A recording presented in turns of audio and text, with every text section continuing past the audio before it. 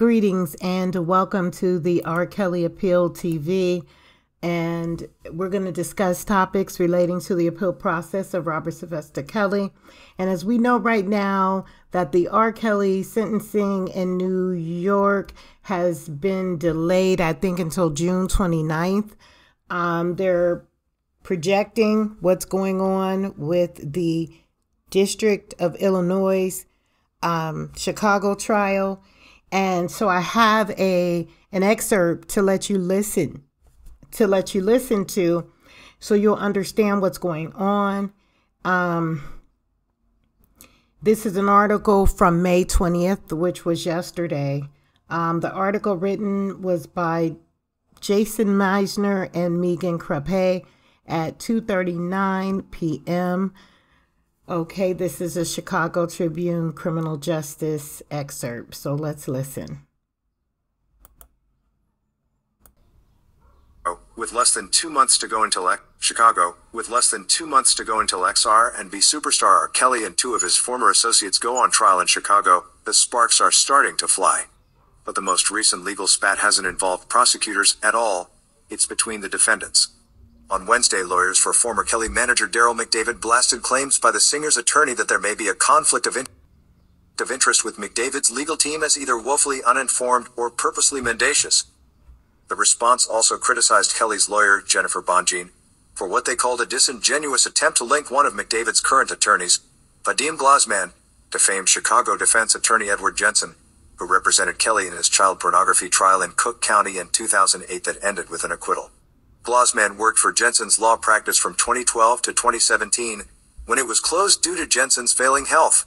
Jensen died of cancer in 2020. In asking for Kelly and McDavid to be tried separately, Bonjean said parts of the alleged conspiracy between Kelly and McDavid to buy back purported sex tapes occurred in the law offices of Ed Jensen. Bonjean also pointed to an interview Jensen gave to a Chicago Sun-Times columnist in 2019, when he was in the advanced stages of terminal cancer, in which Jensen said Kelly was guilty as hell and that he'd helped keep the singer out of trouble for a decade after his acquittal. Because Glazman arguably owes a duty of loyalty to Kelly because he was a member of the firm that represented Kelly, he is in a conflicted position, Bonjean wrote. This potential conflict may be an actual conflict if Glazman possesses privileged information that he may or can use to the benefit of his client or to the detriment of Mr. Kelly at a joint trial. In response, McDavid's legal team called that assertion disingenuous, insulting, and perhaps worse, pointless. The Sun-Times column, their motion said, admitted that a heavily medicated Jensen was rushed to the hospital shortly after the interview took place and that the interviewer only entered Mr. Jensen's home through false pretenses. For lawful pursuit of truth, the motion by Glazman, Bo Brindley, and Blair Westover stated. The motion also revealed for the first time that the Illinois Attorney Regulation and Disciplinary Commission, which investigates wrongdoing by lawyers, looked into Jensen's statements and the decision was made that Mr. Jensen's license would be unaffected. The back-and-forth motions this week have added to the myriad issues surrounding Kelly's federal case in Chicago, which is set to go to trial August 1st. Kelly is charged with conspiring with longtime associates McDavid and Milton June Brown to rig his 2008 child pornography case and hide years of alleged sexual abuse of underage girls. Kelly, 55, is also facing anywhere from 10 years to life in prison after being convicted September 27th in U.S. District Court in Brooklyn on racketeering conspiracy charges alleging he used his music career to further a criminal enterprise. Other indictments alleging sexual abuse by Kelly brought in Cook County in February 2019 have yet to be scheduled for trial. Kelly, who has been in custody since his arrest in downtown Chicago in July 2019, is currently being held without bond at a federal detention facility in Brooklyn. In other pending motions, Bonjean has asked U.S. District Judge Harry Leinenweber to grant her access to records from a federal investigation first revealed by the Tribune showing that a U.S. Bureau of Prisons officer was suspected of illegally accessing Kelly's recorded phone calls, emails, visitor logs, and other restricted information in 2019, when he was housed at the Metropolitan Correctional Center in Chicago. Federal investigators said in a search warrant affidavit obtained by the Tribune that the information was then leaked to Tasha K., a popular YouTube personality who revealed it publicly in a series of inside scoops on the singer and his tumultuous relationships. No one has been publicly charged as part of that probe. However, Bonjean wrote in her motion Monday that she has a good faith basis to believe that the stolen information was also provided to a government informant who may have shared said information with government witnesses at the behest of the government. So what are your thoughts on that article? As we already know, Robert Sylvester Kelly's rights have always been violated to the 111th degree of the law since the federal trial began in July, I believe, 2019. So I always wondered how Tasha K got her news and her receipts from within the system. And, you know, there should be more people going down on the corruption that is going on in the federal institutions. I mean, this information should have been confidential for the rights to even have Robert Sylvester Kelly fight for his freedom. And people are taking this information and they're just doing all kind of stuff with it. So what are your views on that? And I also want to talk about how they had the federal trial closed to the public. Now, let's discuss the difference between a closed and an open federal trial. Trying cases within the court of public opinion use the media and the news to normally influence the public support for one side or the other in a court case. So basically, trying cases within the court of public opinion using the media and news to influence public support for one side or the other in a case is the reason behind an open trial. So it sounds like all of this was a big problem for Robert Sylvester Kelly. First of all, they had a closed federal trial. Why do you think they had a closed trial when normally we should be open to a open federal trial? Well, let's look at the difference. Let's discuss the difference between that. A closed federal trial, trying cases within the court of public opinion, using the media and news to influence public support for one side or the other in a court case is a reason for an open trial. You know, like the one Robert Sylvester Kelly had when Jerronda Pace was there as an underage individual who was just there supporting him when she should have been in school. Well, this is an open type case, open type federal trial. And it's built on reputation. It wants to build a reputation of a particular party to greatly damage the party, even if they won. So that's the reason for an open case. As we see that this is what has taken place in the 2008 trial. Another reason for the open case is to review high-profile clients that generate criminal investigations and have no Fifth Amendment right against self-incrimination in a court of public opinion. That a high-profile case has important implications for balancing the right of the public to scrutinize the judicial process and the right of the participants to a fair trial. That's the other side. That's the other component to the criminal justice system in a federal trial. So a court of public opinion is where the trial of Robert Sylvester Kelly has always been since the beginning of the indictment. Now, a trial by jury in all criminal prosecutions that's accused is expected to have a speedy and public trial by an impartial jury. A serious offense, as that of Robert Sylvester Kelly's case, should have had a public televised trial, just like the Johnny Depp Amber Heard trial. When adding up offenses, prosecutors regularly file more than one charge against the defendant, creating a multitude of charges that include lengthy sentencing. In criminal proceedings within a federal court, one may be denied access to the courtroom if a party has an overriding interest, likely to be prejudiced against. If the trial closes the proceedings, the closure must not be broader than necessary to protect the interests of the party asserting the need for closure. Now, this is according to the Press Enterprise Company versus Superior Court law. However, in this case of Robert Sylvester Kelly, the docuseries had already made the trial that of a public opinion.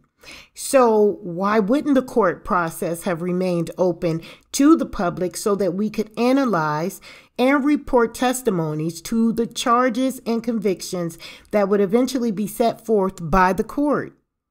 The reason for any court proceeding should be to publicize, to determine if the court used their judgment fairly and consistently to the laws.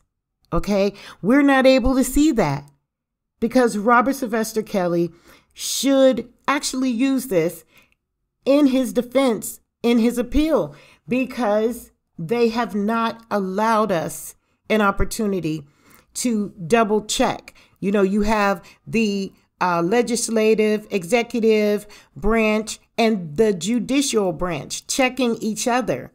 Okay. And if we're going to put public opinion to it, we should be able to check the balances between the court and the laws and the rules and making sure that Robert Sylvester Kelly's freedoms are being granted, that the laws in which they're using are potentially for what they're stating. What are your views on that? So now we're going to go over the U.S. Let me see here. Now we're going to go over the United States District Court, Northern District of Illinois, Eastern Division, U.S. of America versus Robert Sylvester Kelly, a.k.a. R. Kelly, Darrell McDavid, Milton Brown, also known as June Brown. So this is under seal number, Title 18 U.S. Code, Sections 371, 2251A, 2252A, A2, and 2252A, B1, and 2422B. We're going to look at the different counts that, and I'm bringing up, I've never talked about June Brown, Darrell McDavid, R. Kelly, in this instance, but I believe it's time to bring it up because of the fact that August 1st is going to be the Northern District of Illinois trial. So this is what he's actually facing, and a special court, a special grand jury charged in or around 1998 or 1999 in Chicago in the Northern District of Illinois Eastern Division, Robert Sylvester Kelly, or as known as R. Kelly, defendant herein did knowingly employ, use, persuade, induce, entice, and coerce a minor, namely minor number 1, to engage in sexually explicit conduct for the purpose of producing a visual depiction of such conduct, namely video 1, and defendant knew or had reason to know that such visual depictions would be transported in interstate or foreign commerce or mailed, or such visual depiction was actually transported in interstate or foreign commerce or mailed. This is in violation of 18 U.S. Code Section 2251A. The same as in count 2, but the video was number 2. And that was the code Section 2251A. And the same in count 3, except for this was video 3, in violation of Title 18 U.S. Code Section 2251 lowercase a. Same in count 4, but it was video 4, and the defendant is stated to have violated Title 18 U.S. Code Section 2251A, the same violation. So the count 5, number 1, at times material to this indictment, A, defendant Robert Sylvester Kelly, also known as R. Kelly, was a resident of Chicago, Illinois, and was a Grammy Award-winning recording artist and record producer. Kelly was the president and manager of several businesses, each located in Chicago in the Northern District of Illinois, to be maintained in furtherance of his musical career, including but not limited to Bass Productions Limited and RSK Enterprise LCC, the Kelly businesses. B, from in or around June 1991 until in or around January 2014, Kelly and or more of the Kelly businesses employed defendant Darrell McDavid as a business manager. McDavid was a principal at Winkler and McDavid Limited, located in Oak Park, Illinois. As a manager for Kelly, McDavid was involved in producing services to Kelly, which services were in part intended to protect Kelly's image, reputation, and assets in the face of actual and potential criminal and civil actions involving individuals who were victims of sexual misconduct by Kelly. C. From at least approximately 1997 to at least approximately June 2018, Milton Brown, also known as June Brown, was employed by Kelly and or one or more of the Kelly businesses. This is what they're alleging. Minor 1 met Kelly in or around 96 or 97 when minor was approximately 12 or 13 years old. Minor 2 met Kelly in or around 97 when minor 2 was around 17 years old. Minor 3 met Kelly in or around 96 when minor 3 was 15 years old. Minor 4 met Kelly in or around 99 when minor 4 was approximately 16 years old. Minor 5 met Kelly in or around 97 or 98 when minor 5 was approximately 13 or 14 years old.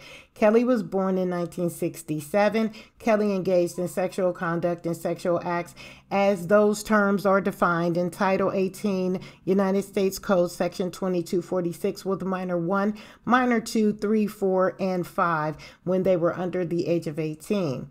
Between in or around 1998 and in or around 2002, Kelly recorded himself on video engaging in sexual contact and sexual acts with minors, including minor 1, 2, 4, and 5. Video 1, Video 2, Video 3, and Video 4 depict Kelly engaged in sexual conduct and sexual acts with minor 1 when minor 1 was under the age of 18.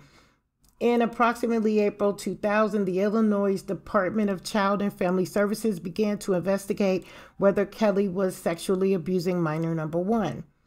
On or around June 5, 2002, a grand jury of the Circuit Court of Cook County, Illinois, returned an indictment charging Kelly in the case of People of the State of Illinois versus Robert Kelly, 02 CR 14952 Cook County case with 21 counts of child pornography relating to Video 1 and Minor 1. The case was tried to a jury beginning May 20th, 2008, and on June 13th, 2008, Kelly was acquitted of the charges. Beginning in approximately 2000 and continuing to the date to return of this indictment is at Chicago in the Northern District, Illinois, elsewhere. So this was 2008. So Robert Sylvester Kelly, also known as R. Kelly and Darrell McDavid, defendants herein did knowingly conspire with each other, individual A and others known and unknown to the grand juries, to commit an offense against the United States, namely to knowingly alter, destroy, mutilate, conceal, cover up, falsely make a false entry in any record, document, intangible object with the intent to impede, obstruct, and influence the investigation and proper administration of any matter within the jurisdiction of any department or agency of the United States, and in relation to and contemplation of such matter or case in violation of Section 1519. It was part of the conspiracy that Kelly, McDavid, and others knew of Kelly's sexual conduct and sexual acts with minors and knew that Kelly recorded himself engaging in sexual contact and sexual acts with minors on videotape. It was further part of the conspiracy that in approximately 2001, Kelly and McDavid learned that multiple videos depicted Kelly engaging in sexual conduct and sexual acts with minors were missing from Kelly's collection of such videos. It was further part of the conspiracy that in order to conceal and cover up the existence of videos from investigators, Kelly, McDavid, and others agreed to collect the missing videos that depicted engaged sexual conduct and sexual acts with minors. It was further part of the conspiracy that Kelly McDavid and others agreed to pay money and caused money to be paid on Kelly's behalf to victims, witnesses, and others to ensure that they would not cooperate with law enforcement and would conceal and cover up evidence, including videos relating to Kelly's sexual contact and sexual acts with minors, such as the following. A. Between 2001 and approximately 2009, Kelly McDavid, individual A, and others caused individual B to be paid hundreds of thousands of dollars by obtaining and returning multiple videos that they knew depicted Kelly engaged in sexual contact and sexual acts with the minor. B, in approximately early 2007, Kelly and McDavid agreed to pay minor 2 approximately $250,000 to return a videotape that they knew depicted Kelly engaged in sexual conduct and sexual acts with minor 1 and 2. C, in approximately 2007, Kelly and McDavid paid minor 2 and individual C each approximately $100,000 in exchange for their efforts to return Kelly's videotapes that they knew depicted Kelly engaged in sexual conduct and sexual acts with minor 1 and 2. D, as a condition of being paid money for returning videotapes that depicted Kelly engaged in sexual contact with minors, Kelly and McDavid directed minor 2, individual B, and individual C to take polygraph exams regarding whether they had returned all the copies of the videotapes. In approximately June 2008, after learning that individual B planned to announce at a press conference that he had recovered videos depicting Kelly engaged in these acts, Kelly, McDavid, and others paid individual B approximately $170,000 to cancel a press conference. It was further part of the conspiracy that Kelly McDavid and others agreed to intimidate, threaten, pressure minor 1, minor 1's parents, minor 2, and minor 5 to falsely and make a false entry in a record, document, and tangible object related to Kelly's sexual contact and sexual acts with minors, such as the following. December 2000, pursuant to instructions that minor 1 received from Kelly, minor 1 falsified and caused a false entry to be made in the police report when minor 1 denied to law enforcement officers that Kelly had engaged in relationship with minor 1. This is not going to stand here, because when you falsify, you corrupt everything you said prior to that in any criminal justice proceeding. You can't be used as a credible witness, and if you're talking about putting someone on a life sentence, we need to know that this is going to be legit information. So, they're not talking about, this is just the raw information from the District of Illinois. What has been said, what has been reported, what has been charged, and, even with falsification in this document, as we can tell that, listening to the article before this one, we see that we cannot have McDavid and R. Kelly together in the same trial proceeding. That's not going to work. That's not going to work, because they're going to falsify. They're going to look at this information, this information, and accuse both of them for whatever. This is just really, really, really sad. Because all these acts, the trial, everything was done, completed in 2008. And you can't be tried for the same crime twice. You can't be tried in a court of law for the same crime twice. It is called double jeopardy. And that's what this is. And I know most of my Kelly fans, the R. Kelly Nation, we understand this. We definitely do.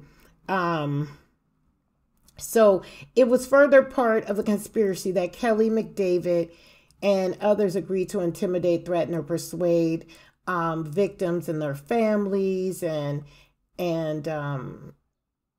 from at least approximately 2000 to 2015, Kelly and McDavid made payments to and bought gifts for minor 1's parents with the intent to persuade and induce minor 1 and minor 1's parents to conceal, cover up, falsely and to make false entry in any record, document, and tangible object about Kelly's relationship. The parents sold their children off, but for some reason, the parents that we are seeing being paid off have no right to do that. They have no right to sell these young women, even though they were their own guardian. So if I sell something that I didn't have the right to sell, whether it be property, whether it be a vehicle, whether it be a person, that's in itself is called human trafficking. And yes, R. Kelly could be looked at as a victim in this situation because of the fact that, yes, it may have been morally wrong to, be intimate with individuals under the age of 18. Okay, I get that. But to the point where now you're running all over the place, like paying people off and doing all this. He said it from the very beginning. Robert Sylvester Kelly, R. Kelly, said it from the beginning. He said that I was building my career. This was coming out, and it was cheaper for me to pay off than to have to fight through these allegations. Because 2008 would have happened a lot earlier. It would have happened whenever the first person threatened him. So, this is what is happening in the August 1st trial. I really don't want to keep going over it, but let's look at the overt acts. In furtherance of the conspiracy and to accomplish the objectives of the conspiracy, defendants committed one or more overt acts in the Northern District of Illinois, Eastern Division, and elsewhere, which overt acts include, but were not limited to, March or April 2007, McDavid, on Kelly's behalf, received from minor 2 and individual C a videotape that McDavid and Kelly knew depicted Kelly engaged in sexual conduct and sexual acts with minor 1 and minor 2.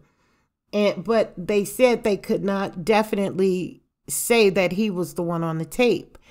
So in approximately March, April 2007, McDavid on Kelly's behalf.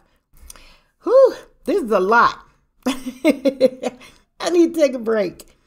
Okay, in approximately March or April 2007, McDavid on Kelly's behalf brought minor 2 and individual C to a polygraph examiner and directed that minor 2 and individual take exams regarding whether there were additional copies of the video had been returned. Okay. So he paid $30,000 September 2008 to Bass Productions Limited check to a father. Okay, in approximately August 2013, Kelly caused Bass Productions Limited to transfer title of a GMC Yukon Denali to minor 1.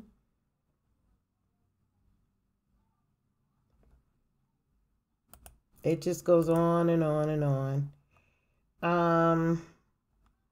2015, Kelly caused the wire payment to be made from RSK Enterprises, LLC, to minor 1, paying $1,150 with the notation settlement payment, although the payment was not made pursuant to a settlement with Kelly. So I think...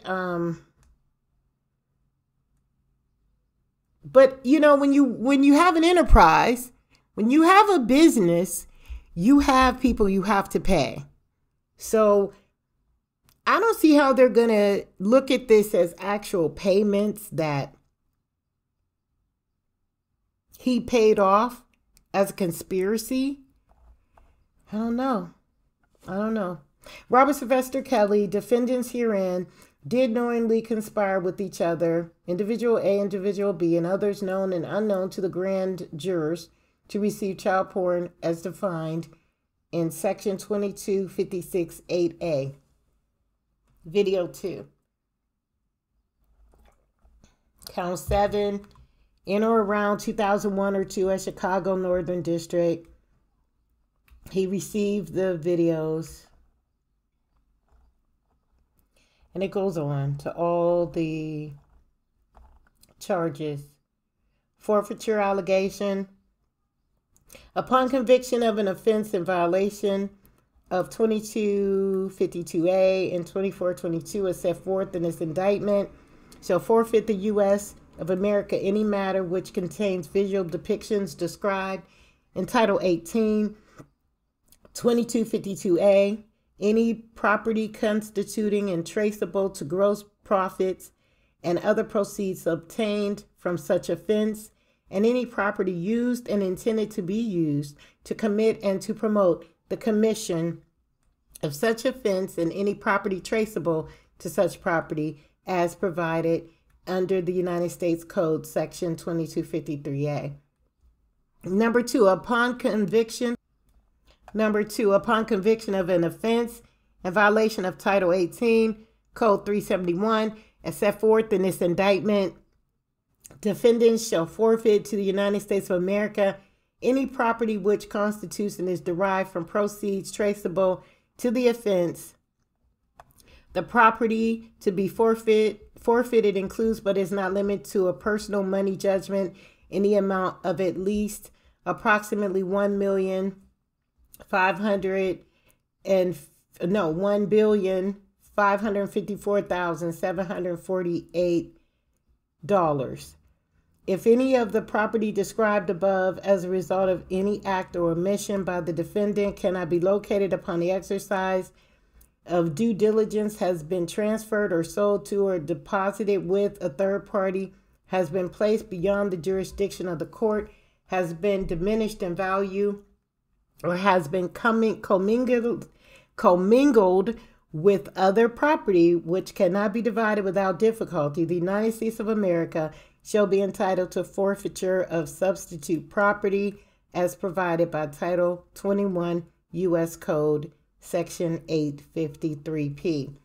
So I wanted to read that over to you guys. And I know you probably have heard it all, but I wanted to introduce Darrell McDavid, June Brown, and how all of this is looked at in the Illinois trial coming up August 1st. What are your thoughts? This is very deep. This is very, but people, to give hope to this, people have gotten through worse and come out victoriously, because this is all just, once everything can be cleared up based on R. Kelly, if he is truly innocent, it will come out, which he is. It will come out that all these things were done and why they were done. So what are your views on that? I know it's very, very dark. It's dark. I just wish that we had paid attention to what was going on in the life of Robert Sylvester Kelly when he was R. Kelly during the 90s. Because this young man was a victim of sexual exploitation, as well as a victim of not knowing how to handle himself sexually, being a sexual icon, and then being able to purchase whatever he wanted to purchase, through signatures. I mean, I guess he lived his life his way, and he did what he needed to do as a young entrepreneur that didn't know the rules and the regulations and the guidelines to the criminal justice system. Maybe he felt that the people in which he was surrounded by was going to protect him and show him at least the right way that he should do things. So yeah, this was a deep one here, but thank you for being here, commenting, sharing, subscribing to this channel. This was a deep one, a hard one for me to do, as many are. And we here at R. Kelly Appeal TV really would ask all of the commenters, supporters, to please keep Robert Sylvester Kelly in a positive light in your mind, and know that this too shall pass and all will come out as it should.